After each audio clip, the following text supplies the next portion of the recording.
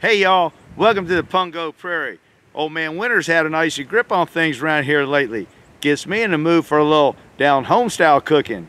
Think I'm gonna make up a Sassy Mary Pungo Prairie chicken in the pot. So don't go nowhere, cause you don't wanna miss this. Now my buddy Willard Ashburn makes up this awesome Bloody Mary mix. It's his own secret recipe, born in his own little kitchen right here in Pungo.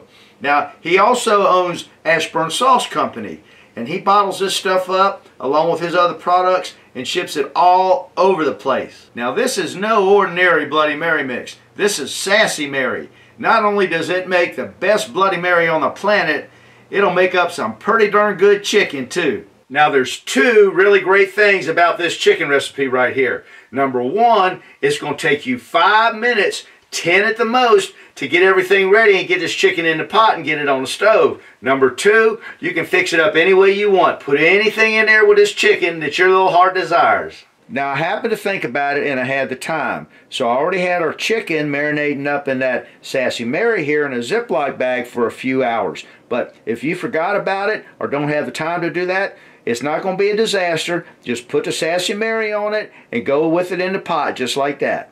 Now just in case you're looking for ideas, I got a few suggestions of what you might want to put in the pot with that chicken.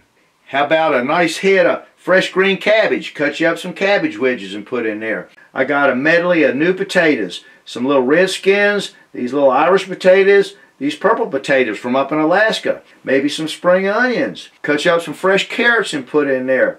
Maybe some stalks of celery. How about quarter up a yellow onion? Sliced mushrooms. How about a turnip or a rutabaga? Man, I love turnips and rutabagas.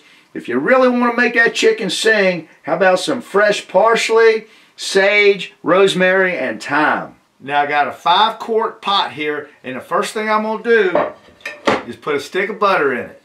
Now I'm just going to take this pot with the butter in it and set it over on the stove and let it melt over some low heat while I cut up some of these vegetables. We're just going to cut up this head of cabbage here, make a few little wedges. We're going to arrange these cabbage wedges right down in the pot. Peel up our carrots here, cut them in some pieces, put them in there. Take a few of these potatoes and put them in there. Quarter up this onion, cut up the celery. I'm going to peel this turnip, peel it just like an apple. Then the rutabaga. Slice up the rutabaga, quarter up the slices. Do the same thing with the turnip. Dice the turnip up a little bit smaller. Now look, I got a few cloves of garlic here. I'm just going to kind of coarse chop them. With my Italian blood, you know I got to have garlic. I put garlic in everything.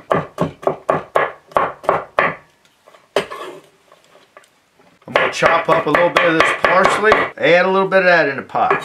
Now, kind of holly out a place in the middle of that pot. Set your chicken right down in the middle. Now you might have to rearrange your vegetables in there a little bit so that that chicken will fit down in there. This is a 4 3/4 pound chicken, and you want to check the lid for fit. Make sure that lid's going to go back on there. Now I'm going to take the lid off, add a few of these mushrooms down in the nooks and crannies. Take some of our sage leaves, do the same thing with the thyme, and take that sprig of rosemary. Drip them rosemary leaves off and kind of put around in there.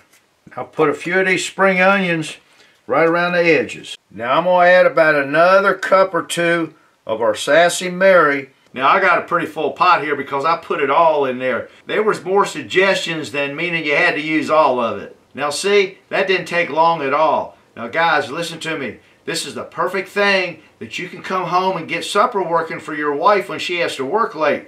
Get something going on for them kids. Now we're going to put this pot of chicken with all these good vegetables on the stove, turn the heat up and get things kind of boiling in there. Then we're going to turn the heat back to about a medium. It's going to take probably about an hour and a half to cook it all. Now something you might want to add to it is a little bit of vodka, maybe a cup or so.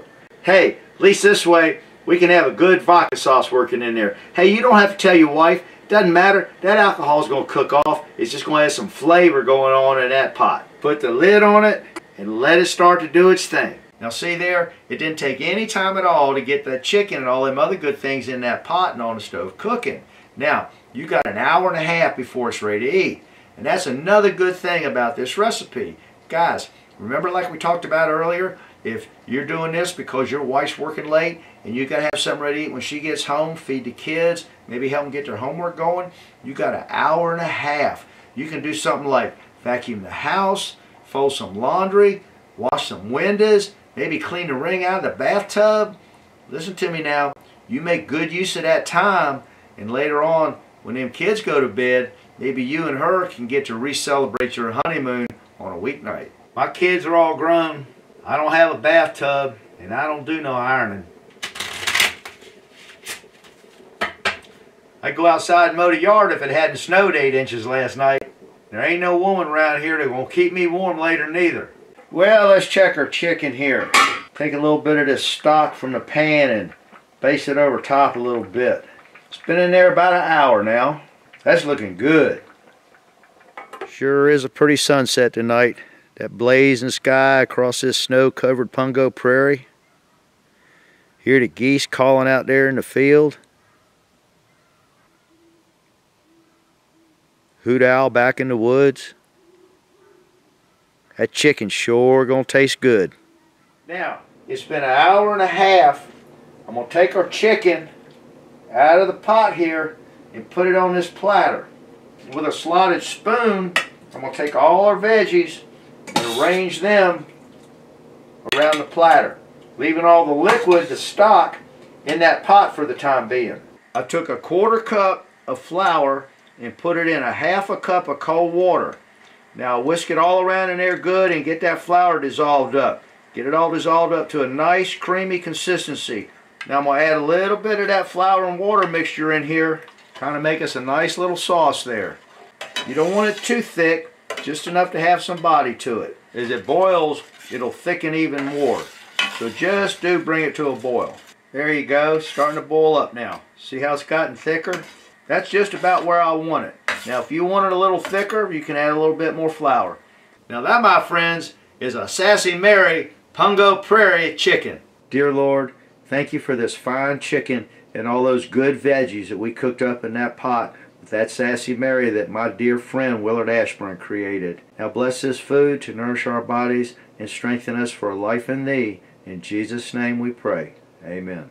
Now you know I gotta try me some of this. Cut off a piece of that tender white breast meat. Dip it in that good old sauce we made. Now that's sassy. I bet by now your wife's home. Call the kids. Pour her a glass of wine. Slap grandma and let's eat. Now you know I was only kidding, Mama. Ain't nobody could cook like you did. And that, girls and boys, is what's cooking on the Pungo Prairie.